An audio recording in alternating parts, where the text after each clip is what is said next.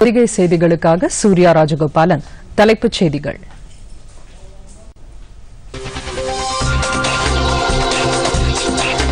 குடியுரிமை திருத்தச் சட்டத்தின் மூலம் வரலாற்று பிழை சரி செய்யப்பட்டுள்ளது. தேசிய மாணவர் படை நிகழ்ச்சியில் பிரதமர் பேச்சு.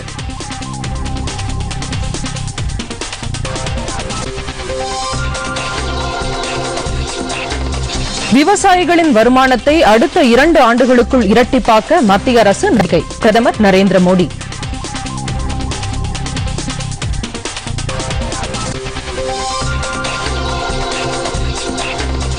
கொரோனா வைரஸ் தொற்று குறித்த சோதனை 20 விமான நிலையங்களுக்கு நீட்டிப்பு. மத்திய சுகாதாரத்துறை அமைச்சர் ஹர்ஷ்வர்தன்.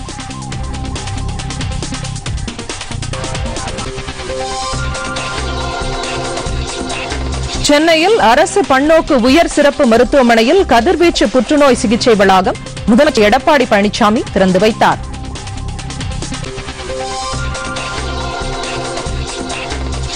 ஆஸ்திரேலிய ஓபன் டென்னிஸ் ஃபெடரர், ஜோகோவிச், பார்டி, கெனன் ஆகியோர் அரையிறுதிக்கு முன்னேற்றம்.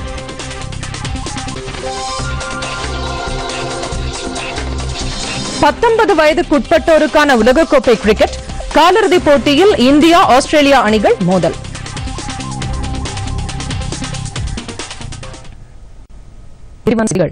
குடியுரிமை திருத்தச் சட்டத்தின் மூலம் வரலாற்று பிழை சரி செய்யப்பட்டுள்ளதாகவும் அண்டை நாடுகளிலிருந்து இந்தியாவிற்கு வரும் பாதிக்கப்பட்ட சிறுபான்மையினருக்கு உதவுவது என்ற பிஜேபியின் உறுதிமொழி நிறைவேற்றப்பட்டுள்ளதாகவும் பிரதமர் நரேந்திர மோடி கூறியிருக்கிறார்.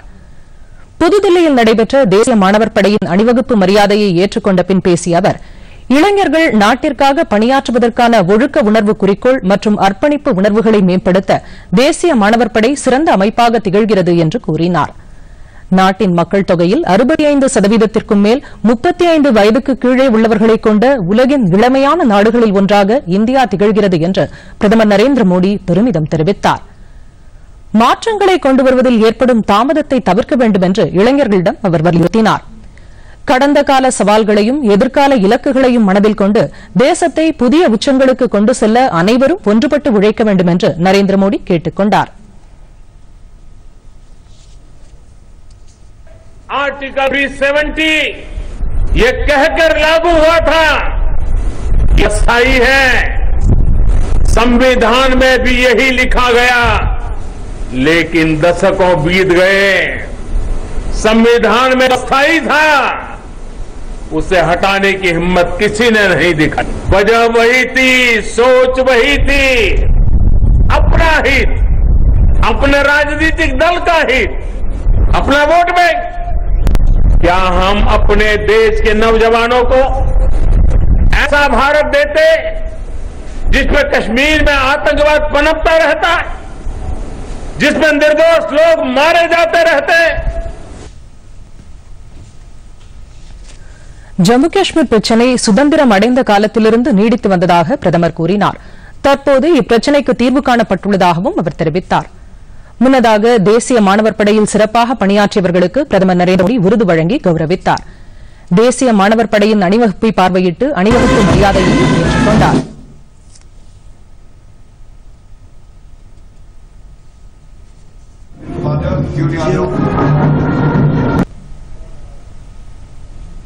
பிரதமர் நரேந்திர மோடி முன்னிலையில் தேசிய மாணவர் படையின் பல்வேறு பிரிவினர் கலை நிகழ்ச்சிகளையும் சாகச நிகழ்ச்சிகளையும் நடத்தினர்.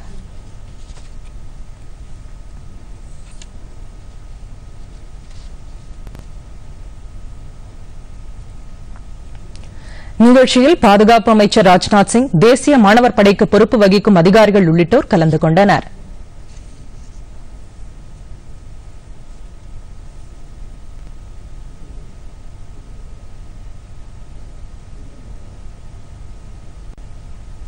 விவசாயிகளின் வருமானத்தை அடுத்த 2 ஆண்டுகளுக்குள் இரட்டிப்பாக்க மத்திய அரசு தொடர்ச்சியான நடவடிக்கைகளை மேற்கொண்டுள்ளது என்று பிரதமர் நரேந்திர மோடி தெரிவித்துள்ளார்.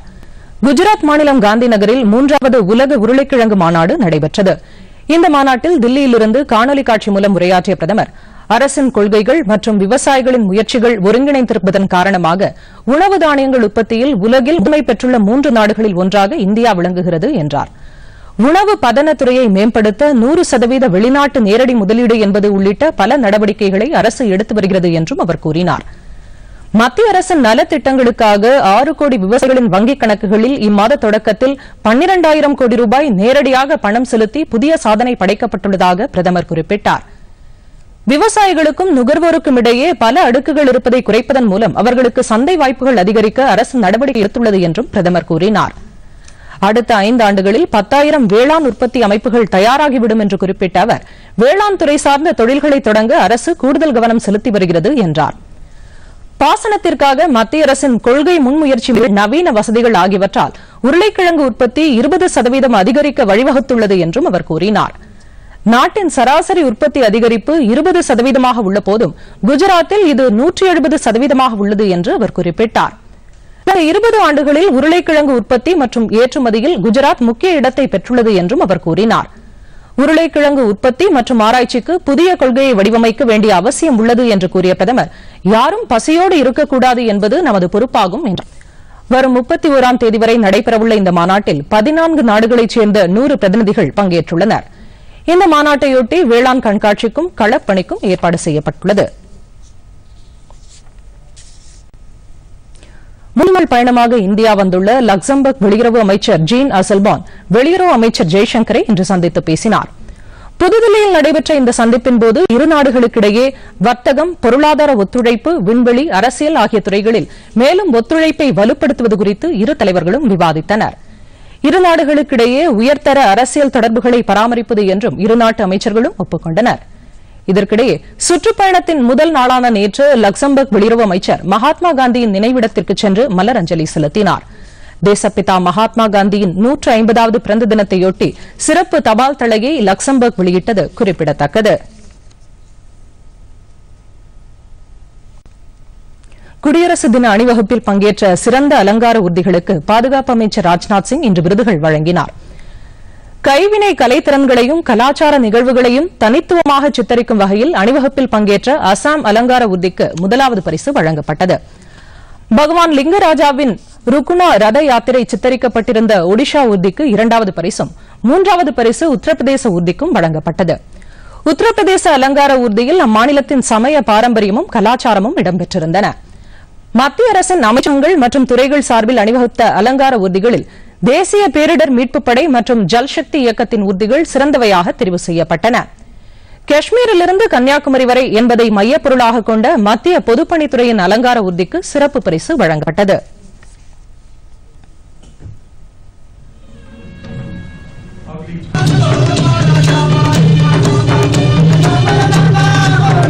Some of the tribes included here are Tony Rock. Playing the guitar is the mascot of Goa's Save the Frog campaign. In Panjim is known for its Portuguese Baroque architecture, which is on the rear of the tableau. Its famous zigzag staircase.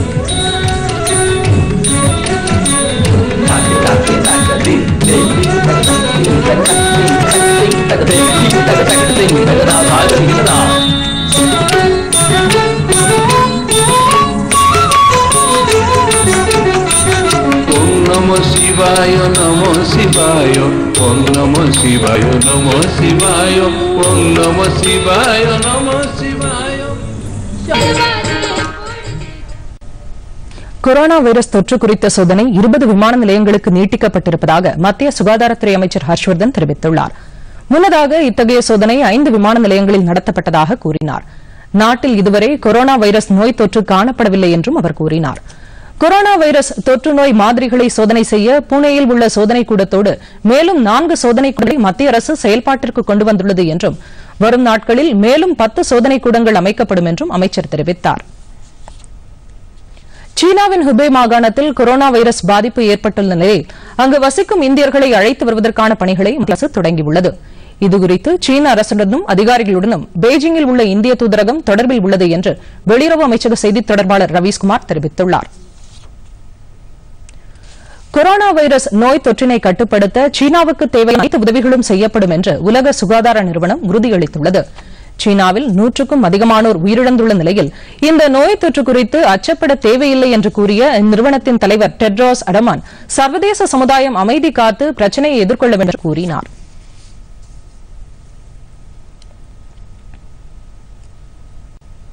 சிறிய இடைவேளைக்கு பின் செய்திகள் தொடரும். உங்கள் நேரத்தை வீணடிக்காத, நடுநிலை தவறாத பொதிகை தொலைக்காட்சியின் விரிவான செய்தி அறிக்கைகளை காலை 8 மணி, பகல் 12 மணி, பிற்பகல் 2 மணி, மாலை 6 மணி, இரவு 8 மணி மற்றும் 10 மணிக்கு யூடியூபில் நேரலையிலும் நீங்கள் பார்க்கலாம். உலகின் எந்த பகுதியிலிருந்தும் உங்கள் கைபேசி, கணினி, தொலைக்காட்சி வழியாக செய்திகளை உடனுக்குடன் பார்க்க தமிழ் நியூஸ் தூர்தர்ஷன் என்ற யூடியூப் பக்கத்திற்கு சென்று சப்ஸ்கிரைப் செய்து கொள்ளுங்கள்.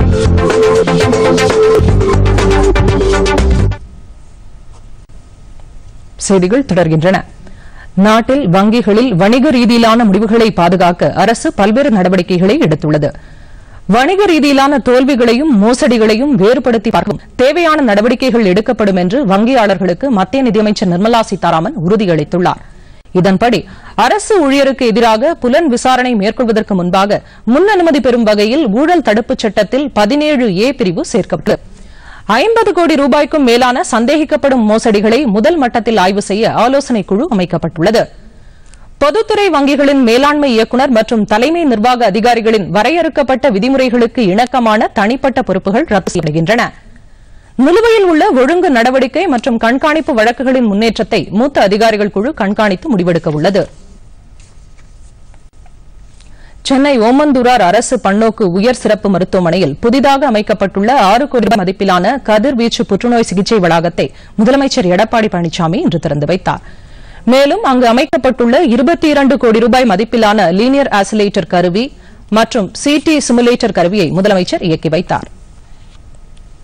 இது தவிர சென்னை ராயப்பேட்டை மருத்துவமனையில் 20 கோடி ரூபாய் மதிப்பில் நிறுவப்பட்டுள்ள லீனியர் ஆசிலேட்டர் கருவியையும் முதலமைச்சர் எடப்பாடி பழனிசாமி காணொலி காட்சி மூலம் திறந்து வைத்தார்.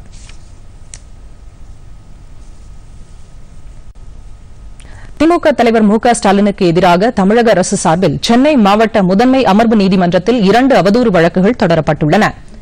முதலமைச்சர் எடப்பாடி பழனிசாமியின் நற்பெயருக்கு களங்கம் ஏற்படுத்தும் வகையில் திமுக தலைவர் மு க ஸ்டாலின் அவதூறு கருத்துக்கள் கூறி வருவதாக அந்த மனுவில் கூறப்பட்டுள்ளது. மத்திய அரசின் தரவரிசை பட்டியலின்படி நல்லாட்சியை வழங்குவதற்கான குறியீடுகளில் தமிழகம் முதல் மாநிலமாக தேர்ந்தெடுக்கப்பட்டுள்ள நிலையில் அதுகுறித்து மு க ஸ்டாலின் அவதூறு கருத்து வெளியிட்டுள்ளார். இதேபோல் குடியுரிமை திருத்தச் சட்டம் தொடர்பாக முதலமைச்சருக்கு எதிராகவும் அவர் அவதூறு கருத்து தெரிவித்துள்ளதாக கூறப்பட்டுள்ளது. இதையடுத்து அவதூறு சட்டப்பிரிவுகளின் கீழ் தண்டனை வழங்க வேண்டும் என்று முதலமைச்சரின் சார்பில் நகர அரசு குற்றவியல் வழக்கறிஞர் சென்னை முதன்மை அமர்வு நீதிமன்றத்தில் வழக்கு தொடர்ந்துள்ளார். மோட்டார் வாகன ஆய்வாளர் பணிக்கு 33 விண்ணப்பதாரர்களை மட்டுமே நேர்முக தேர்வுக்கு அழைத்து தமிழ்நாடு அரசு பணியாளர் தேர்வாணையம் வெளியிட்ட பட்டியலை சென்னை உயர்நீதிமன்றம் ரத்து செய்துள்ளது. கடந்த 2018ஆம் ஆண்டு 113 மோட்டார் வாகன ஆய்வாளர் பணிக்கு தமிழ்நாடு அரசு பணியாளர் தேர்வாணையம் அறிவிப்பு வெளியிட்டிருந்தது. மொத்தம் விண்ணப்பித்திருந்த 2177 பேருக்கு எழுத்துத் தேர்வு நடத்தப்பட்டு சான்றிதழ் சரிபார்ப்புக்கு 33 பேர் மட்டுமே அழைக்கப்பட்டனர். இந்திய பட்டியலில் இடம்பெறாத சில விதிகளில் திடீர் மாற்றம் கொண்டு வந்து பட்டியல் தயாரிக்கப்பட்டிருப்பதாக உயர்நீதிமன்றத்தில் மனு தாக்கல் செய்தனர். இதுகுறித்த மனு நீதிபதி ஆனந்த் வெங்கடேஷ் முன்னிலையில் இன்று விசாரணைக்கு வந்தது. அப்போது தேர்ந்தெடுக்கப்பட்டுள்ளவர்களுக்கும் தமிழ்நாடு அரசு பணியாளர் தேர்வாணைய நிபந்தனைகளை பூர்த்தி செய்யவில்லை என பாதிக்கப்பட்டவர்கள் சுட்டிக்காட்டினர். இதையடுத்து புதிய விதிகள் வகுக்கப்பட்டு மீண்டும் சான்றிதழ் சரிபார்க்கும் பணி நடத்தப்படும் என்று அரசு தரப்பில் தெரிவிக்கப்பட்டது. இதை ஏற்றுக்கொண்ட நீதிபதி 33 பேர் தேர்வு செய்யப்பட்டுள்ளதாக அறிவிக்கப்பட்ட பட்டியலை ரத்து செய்தார். மேலும் புதிய விதிகளின்படி எழுத்துத் தேர்வில் பங்கேற்ற 1328 விண்ணப்பதாரர்களின் சான்றிதழ்களை சரிபார்த்து இந்த பணிகளை 4 வாரத்திற்குள் முடிக்க வேண்டும் என்று கூறி வழக்குகளை முடித்து வைத்தார். தொடர்வது விரைவுச் செய்திகள்.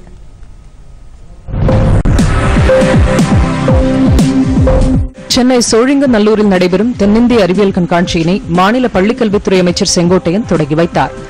5 நாட்கள் நடைபெறும் இந்த கண்காட்சியில் தமிழ்நாடு, ஆந்திரா, தெலுங்கானா, கேரளா உள்ளிட்ட மாநிலங்களைச் சேர்ந்த 500க்கும் மேற்பட்ட பள்ளி மாணவ மாணவிகள் பங்கேற்றுள்ளனர். மாணவர்களின் அறிவியல் கண்டுபிடிப்புகளை பார்வையிட்ட பின் செய்தியாளர்களிடம் பேசிய அமைச்சர், இந்த ஆண்டு 5 மற்றும் 8ஆம் வகுப்பினருக்கு பொதுத் தேர்வு கட்டாயம் நடைபெறும் என்று கூறினார். ஹைட்ரோ கார்பன் திட்டத்திற்கு எதிர்ப்பு தெரிவித்து தஞ்சை, கடலூர், நாகை உள்ளிட்ட டெல்டா மாவட்டங்களில் திமுக சார்பில் இன்று போராட்டம் நடைபெற்றது. இந்த திட்டத்தை செயல்படுத்துவது தொடர்பாக பொதுமக்களிடம் கருத்து கேட்கப்படவில்லை எனவும் அதனை எதிர்த்து திமுக சார்பில் போராட்டம் நடைபெறும் என்றும் திமுக தலைவர் மு.க.ஸ்டாலின் அண்மையில் அறிக்கை வெளியிட்டிருந்தது குறிப்பிடத்தக்கது. சீனாவில் மருத்துவம் பயின்று வரும் 200க்கும் மேற்பட்ட தமிழக மாணவர்களை பத்திரமாக மீட்கும் நடவடிக்கைகளை மத்திய, மாநில அரசுகள் உடனடியாக மேற்கொள்ள வேண்டும் என்று இந்திய கம்யூனிஸ்ட் கட்சியின் மாநில செயலாளர் முத்தரசன் வலியுறுத்தியுள்ளார். இதுகுறித்து அவர் வெளியிட்டுள்ள அறிக்கையில், கொரோனா வைரஸ் நோய் தாக்குதலினால் சீனாவில் மனித உயிரிழப்புகள் அதிகரித்து வரும் நிலையில் இந்தியாவிலிருந்து சுற்றுலா சென்றவர்கள், தொழில் ரீதியான பணிகளுக்காக சென்றவர்கள், உயர்கல்வி பயில சென்றவர்களை மீட்கும் நடவடிக்கைகளை துரிதமாக மேற்கொள்ள வேண்டும் என்றும் தெரிவித்துள்ளார். புதுச்சேரி சட்டப்பேரவை சிறப்பு கூட்டம் வரும் 12ஆம் தேதி நடைபெறவுள்ள நிலையில் இன்று முதலமைச்சர் நாராயணசாமி தலைமையில் அமைச்சரவைக் கூட்டம் நடைபெற்றது. இதில் அமைச்சர்கள், தலைமைச் செயலாளர், அரசுத்துறை செயலாளர்கள் உள்ளிட்டோர் கலந்து கொண்டனர். கூட்டத்தில் குடியுரிமை திருத்தச் சட்டம், தேசிய குடிமக்கள் பதிவேடு ஆகியவற்றிற்கு எதிராக சட்டப்பேரவையில் தீர்மானம் நிறைவேற்றுவது தொடர்பாக விவாதிக்கப்பட்டது. உள்ளாட்சித் தேர்தலில் வாக்கு எண்ணிக்கையின் போது பதிவு செய்யப்பட்ட கண்காணிப்பு கேமரா பதிவுகள் மாவட்ட ஆட்சியர்களின் கட்டுப்பாட்டில் பாதுகாப்பாக உள்ளதாகவும் அதில் முறைகேடுகள் செய்ய வாய்ப்புகள் இல்லை எனவும் மாநில தேர்தல் ஆணையம் சென்னை உயர்நீதிமன்றத்தில் தெரிவித்துள்ளது. வாக்கு எண்ணிக்கையில் முறைகேடு நடைபெற்றதாக கூறி திமுக சார்பில் சென்னை உயர்நீதிமன்றத்தில் தொடரப்பட்ட வழக்கு நீதிபதி சத்யநாராயணன் முன்பு இன்று மீண்டும் விசாரணைக்கு வந்தது. அப்போது கண்காணிப்பு கேமரா பதிவுகளில் முறைகேடு செய்ய வாய்ப்பில்லை என தேர்தல் ஆணையத்தின் சார்பில் வாதாடிய வழக்கறிஞர் தெரிவித்தார். இருதரப்பு வாதங்களையும் கேட்ட நீதிபதி இந்த வழக்கில் மேற்கொண்டு எந்த உத்தரவும் பிறப்பிக்க அவசியமில்லை என கூறி வழக்கை முடித்து வைத்தார். சேலம், திண்டுக்கல் மற்றும் கரூர், ஈரோடு ரயில் வழி தடங்களை இருவழி பாதைகளாக மாற்ற இறுதிக்கட்ட ஆய்வு நடத்தப்பட உள்ளதாக தெற்கு ரயில்வே பொது மேலாளர் ஜான் தாமஸ் கூறியுள்ளார். கரூரில் ரயில் நிலையத்தை இன்று நேரில் ஆய்வு செய்த பின் செய்தியாளர்களிடம் பேசிய அவர், இருவழி பாதை தொடர்பான இறுதிக்கட்ட ஆய்வு நடைபெற்று முடிந்து பின் ரயில்வே அமைச்சகம் ஒப்புதல் அளித்தவுடன் பணிகள் தொடங்கப்படும் என்று தெரிவித்தார். ஈரோடு சூரம்பட்டியைச் சேர்ந்த தனியார் கல்லூரி விரிவுரையாளர் மனிஷா தனது ஓய்வு நேரத்தில் ஆதரவற்ற மற்றும் மனநலம் பாதித்தவர்களை அடையாளம் கண்டு அவர்களுக்கு பல்வேறு உதவிகளை செய்வதை வழக்கமாக கொண்டுள்ளார். அண்மையில் ஈரோடு மருத்துவமனை அருகே மனநலம் பாதிக்கப்பட்ட நிலையிலிருந்த ராஜேஷ் என்பவரை மீட்டு காப்பகத்தில் சேர்த்ததாக விரிவுரையாளர் தெரிவித்தார். அரசு மருத்துவமனைக்கு பயிற்சிக்கு சென்றபோது ஆதரவற்ற நோயாளிகளைக் கண்டு வேதனை அடைந்ததாகவும் அவர்களுக்கு ஏதாவது செய்ய வேண்டும் என்ற எண்ணத்தில் ஜீவிதம் பவுண்டேஷன் என்ற அமைப்பை உருவாக்கி இந்த சமூக பணியில் ஈடுபட்டு வருவதாகவும் மனிஷா கூறினார். கோவை மாவட்ட வளர்ச்சி, ஒருங்கிணைப்பு மற்றும் கண்காணிப்பு குழு கூட்டம் மாவட்ட ஆட்சியர் அலுவலகத்தில் நடைபெற்றது. மாவட்டத்தில் மேற்கொள்ளப்பட்டு வரும் அனைவருக்கும் வீடு வழங்கும் திட்டம், தூய்மை இயக்கம், குடிநீர் திட்டம், பிரதான் மந்திரி இணைப்புச் சாலை திட்டம் போன்ற வளர்ச்சித் திட்ட பணிகள் குறித்து கூட்டத்தில் ஆலோசிக்கப்பட்டது. ஆட்சியர் ராசாமணி தலைமையில் நடைபெற்ற இந்த கூட்டத்தில் கோவை நாடாளுமன்ற உறுப்பினர் PR நடராஜன் உள்ளிட்டோர் கலந்து கொண்டனர். திருவள்ளூர் மாவட்டத்தில் பயனாளிகளுக்கு வங்கிக் கடன்கள் வழங்கும் நிகழ்ச்சி இன்று நடைபெற்றது. மாவட்ட தொழில் மையம் மற்றும் ஸ்டேட் பேங்க் ஆப் இந்தியா சார்பில் மாவட்ட ஆட்சியர் மகேஸ்வரி தலைமையில் நடைபெற்ற இந்த நிகழ்ச்சியில் 20 பயனாளிகளுக்கு வங்கிக் கடன் வழங்கப்பட்டது. நிகழ்ச்சியில் பேசிய ஆட்சியர், மாற்றுத்திறனாளிகளுக்கு கடன் தருவதில் உள்ள நடைமுறை சிக்கல்களை தீர்க்க வேண்டும் என அதிகாரிகளுக்கு அறிவுறுத்தினார். குழந்தை தத்தெடுப்பு விதிமுறைகள் மற்றும் சட்டவிரோத குழந்தைகள் தத்தெடுப்பு தடுத்தல் குறித்த விழிப்புணர்வு கருத்தரங்கம் தர்மபுரியில் நடைபெற்றது. சமூக பாதுகாப்புத்துறை ஏற்பாடு செய்திருந்த இந்த நிகழ்ச்சியை தர்மபுரி மாவட்ட ஆட்சியர் மலர்விழி குத்துவிளக்கேற்றி தொடங்கி வைத்தார். மாவட்ட அமர்வு நீதிமன்ற நீதிபதி ஜீவானந்தம் உள்ளிட்டோர் கருத்தரங்கில் கலந்து கொண்டு குழந்தை தத்தெடுப்புக்கான சட்ட விதிமுறைகள் குறித்து விளக்கம் அளித்தனர். சட்டத்திற்கு புறம்பாக தத்தெடுப்பு நடைபெறுவதை தடுக்க எடுக்க வேண்டிய நடவடிக்கைகள் குறித்தும் அவர்கள் ஆலோசனை வழங்கினார்கள்.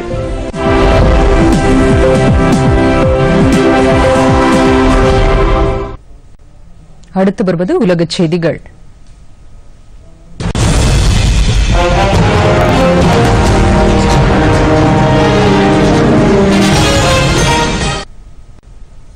நியூசிலாந்து நாட்டில் செப்டம்பர் 19ஆம் தேதி பொதுத் தேர்தல் நடைபெறும் என அறிவிக்கப்பட்டுள்ளது. நியூசிலாந்து பிரதமர் ஜெசிந்தா ஆர்டன் செய்தியாளர்களிடம் இதை தெரிவித்தார். தமது அரசின் சிறப்பான செயல்பாட்டால் நாட்டின் பொருளாதாரம் வலுவடைந்துள்ளதாகவும் வேலையில்லா திண்டாட்டம் குறைந்திருப்பதாகவும் அவர் குறிப்பிட்டார். செப்டம்பர் மாதம் 19ஆம் தேதி வரை தமது அரசு தொடர்ந்து செயல்படும் என்று ஜெசிந்தா ஆர்டன் கூறினார்.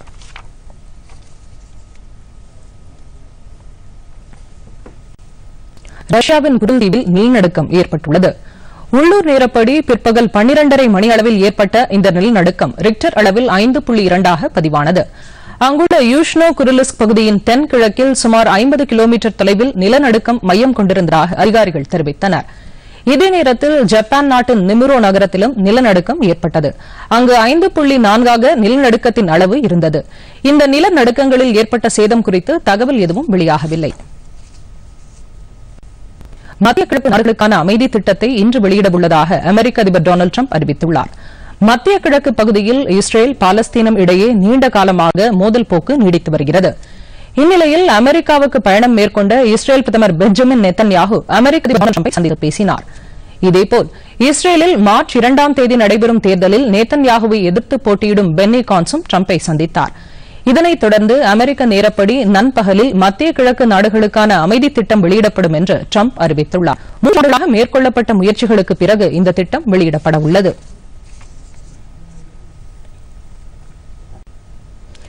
ஆப்கானிஸ்தானில் தாலிபான்கள் கட்டுப்பாட்டில் உள்ள பகுதியில் அமெரிக்க ராணுவ விமானம் விழுந்து நொறுங்கிய சம்பவம் பரபரப்பை ஏற்படுத்தியுள்ளது. ஆப்கானிஸ்தானில் சில மாகாணங்களை தாலிபான்கள் தங்களது கட்டுப்பாட்டில் வைத்துள்ளனர். தாலிபான்களுக்கு எதிரான நடவடிக்கைகளுக்காக ஆப்கானிஸ்தானில் அமெரிக்க படைகள் நிறுத்தப்பட்டுள்ளன. இந்நிலையில் தாலிபான்களின் கட்டுப்பாட்டில் உள்ள காஸ்னி மாகாணத்தில் டெக்யாக் பகுதியில் அமெரிக்க போர் விமானம் ஒன்று நேற்று விபத்துக்குள்ளானது. வான்வழி தகவல் தொடர்புகளுக்காக பயன்படுத்தப்படும் இந்த விமானம் விபத்துக்குள்ளானதை ஆப்கானிஸ்தானுக்கான அமெரிக்க படையின் செய்தித் தொடர்பாளர் சன்னி கிலெக்ட் உறுதிப்படுத்தியுள்ளார். விபத்துக்கான காரணம் குறித்து விசாரணை நடைபெற்று வருவதாகவும் தாலிபான்களின் தாக்குதலில் விமானம் விழுந்திருக்க வாய்ப்பில்லை என்றும் லெகட் தெரிவித்துள்ளார்.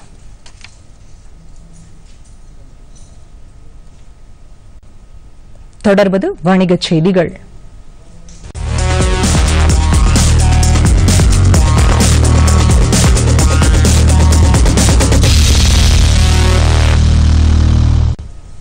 பங்குச்சந்தைகள் இன்று இறக்கத்துடன் நிறைவடைந்தன. மும்பை பங்குச்சந்தை குறியீட்டு எண் சென்செக்ஸ் வர்த்தக நேர இறுதியில் 188 புள்ளிகள் குறைந்து 40,966 புள்ளிகளாக வர்த்தகமானது. தேசிய பங்குச்சந்தையான நிப்டி 63 புள்ளிகள் குறைந்து 12,055 புள்ளிகளாக இருந்தது. அமெரிக்க டாலருக்கு நிகரான இந்திய ரூபாயின் மதிப்பு 71 ரூபாய் 23 காசாக உள்ளது. சென்னையில் இன்று ஆபரண தங்கத்தின் விலை சவரன் 31,000 ரூபாயாக உள்ளது. 1 கிராம் தங்கம் 3,875 ரூபாய்க்கு விற்பனையாகிறது. பார் வெள்ளியின் விலை 1 கிலோ 51,000 ரூபாயாகவும் 1 கிராம் 51 ரூபாயாகவும் உள்ளது. சென்னையில் 1 லிட்டர் பெட்ரோல் விலை 76 ரூபாய் 44 காசாகவும் டீசல் விலை 70 ரூபாய் 33 காசாகவும் உள்ளது. தொடர்வது விளையாட்டுச் செய்திகள்.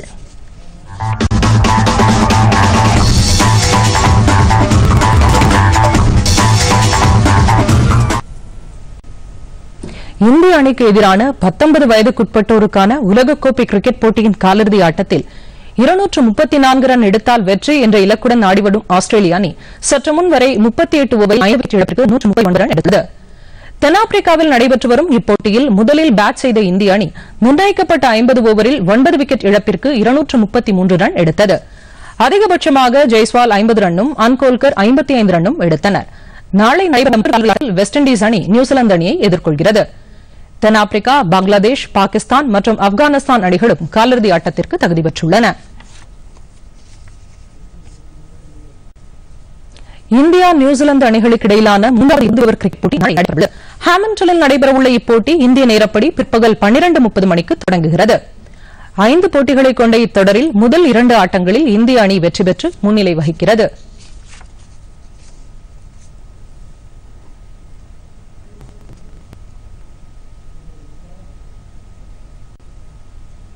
ஆஸ்திரேலிய ஓபன் டென்னிஸ் போட்டியில் ஆடவர் பிரிவில் ரோஜர் ஃபெடரர், ஜோகோவிச், மகளிர் பிரிவில் ஆஸ்லே பார்ட்டி, சோஃபியா கெனின் ஆகியோர் அரையிறுதி சுற்றுக்கு முன்னேறியுள்ளனர். மெல்போர்னில் நடைபெற்று வரும் இப்போட்டியின் காலிறுதி ஆட்டத்தில் சுவிட்சர்லாந்தின் ரோஜர் ஃபெடரர் அமெரிக்காவின் டென்னிஸ் சாண்ட்ரினை வென்றார். மற்றொரு ஆட்டத்தில் செர்பியாவின் ஜோகோவிச் கனடாவின் ரோனிக்கை வென்றார்.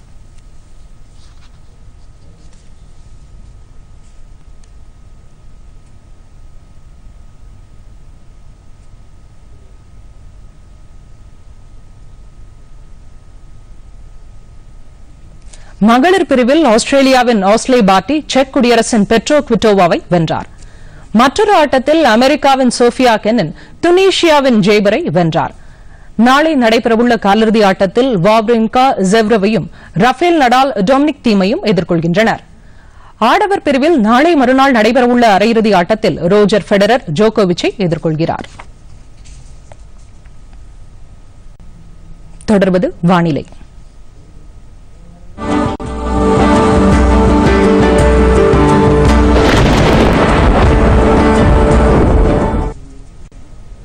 தமிழகம் மற்றும் புதுச்சேரியில் அடுத்த 24 மணி நேரத்திற்கு வறண்ட வானிலையே நிலவும் என்று சென்னை வானிலை ஆய்வு மையம் தெரிவித்துள்ளது. சென்னையிலும் அதன் சுற்றுவட்டாரத்திலும் வானம் தெளிவாக இருக்கும் என்றும் சில பகுதிகளில் அதிகாலை நேரங்களில் பனிமூட்டம் காணப்படும் என்றும் வானிலை ஆய்வு மையம் தெரிவித்துள்ளது. நகரின் அதிகபட்ச வெப்பநிலை 31 டிகிரி செல்சியஸாகவும் குறைந்தபட்ச வெப்பநிலை 21 டிகிரி செல்சியஸாகவும் இருக்கும் என்றும் அந்த அறிக்கை தெரிவிக்கிறது. இனி உலகின் பல்வேறு பகுதிகளில் நடைபெற்ற சில சுவாரஸ்யமான நிகழ்ச்சிகளின் தொகுப்பை பார்க்கலாம். அமெரிக்காவில் பனிக்கட்டிகளுக்கு மத்தியில் நடைபெறும் சவாரி நாய்களுக்கான மாரத்தான் போட்டி பார்வையாளர்களை கவர்ந்துள்ளது.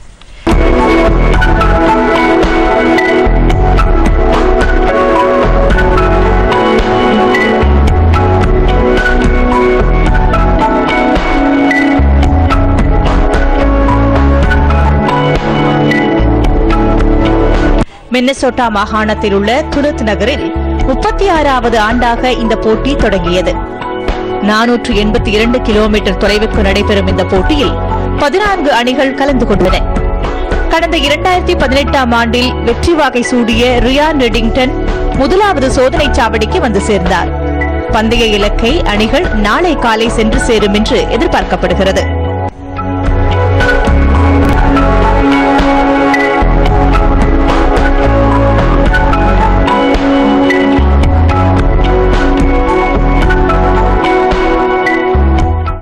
அண்மையில் பிறந்த இந்த பாண்டா கரடி குட்டிகள் பார்வையாளர்களை பரவசப்படுத்த தயாராகி வருகின்றன. ஜெர்மனி தலைநகர் பெர்லினில் உள்ள பூங்காவில் 5 மாதங்களுக்கு முன்பு இந்த குட்டிகள் பிறந்தன.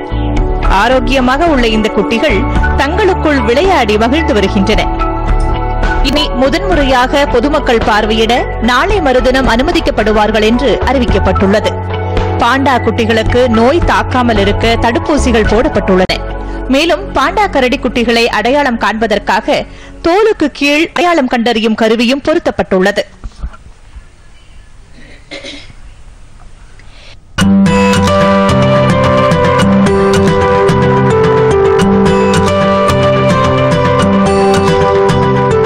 மஞ்சள் நிறத்தில் காட்சியளிக்கும் இந்த சூரியகாந்தி மலர்கள் மூலம் தேனீக்களை பாதுகாக்கும் முயற்சியில் ஈடுபட்டுள்ளனர் விவசாயிகள். பூச்சிக்கொல்லி, வானிலை மாற்றம் உள்ளிட்ட காரணங்களால் தேனீக்களின் எண்ணிக்கை குறைந்து வருகிறது. இந்நிலையில் மெக்சிகோவில் உள்ள ஒக்சாகா மாநிலத்தில் தேனீக்களை பாதுகாக்கும் பணியில் உள்ளூர் விவசாயிகள் ஈடுபட்டுள்ளனர். இதற்காக 2 லட்சம் சூரியகாந்தி மலர்களை பயிரிட்டுள்ளனர். மேலும் தேனீக்களுக்காக 2600 அடி உயரத்தில் கூடுகளையும் அமைத்துள்ளனர்.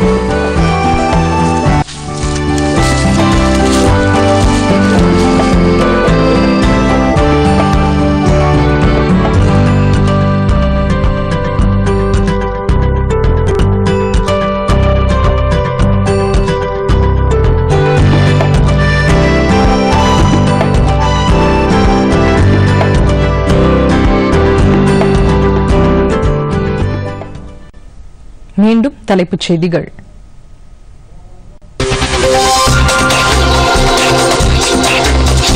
குடியுரிமை திருத்தச் சட்டத்தின் மூலம் வரலாற்று பிழை சரி செய்யப்பட்டுள்ளது. தேசிய மாணவர் படை நிகழ்ச்சியில் பிரதமர் பேச்சு.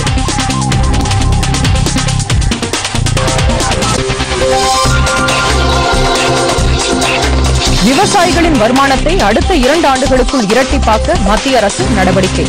பிரதமர் நரேந்திர மோடி.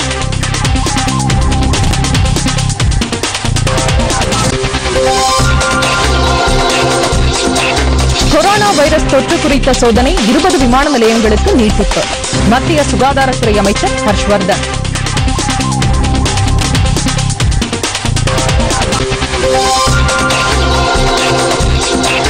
சென்னையில் அரசு பன்னோக்கு உயர் சிறப்பு மருத்துவமனையில் கதிர்வீச்சு புற்றுநோய் சிகிச்சை வளாகம் முதலமைச்சர் எடப்பாடி பழனிசாமி திறந்து வைத்தார்.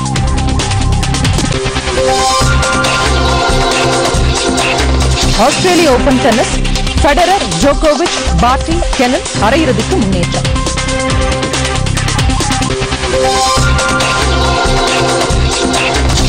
வயதுக்கு உட்பட்டோருக்கான உலகக்கோப்பை கிரிக்கெட் காலிறுதிப் போட்டியில் இந்தியா, ஆஸ்திரேலியா அணிகள் மோதல்.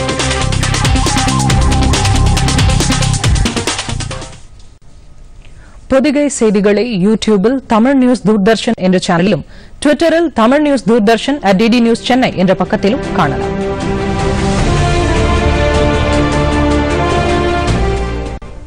இத்துடன் இந்த செய்தி அறிக்கை நிறைவு பெற்றது. மீண்டும் செய்திகள் இரவு 10 மணிக்கு. வணக்கம்.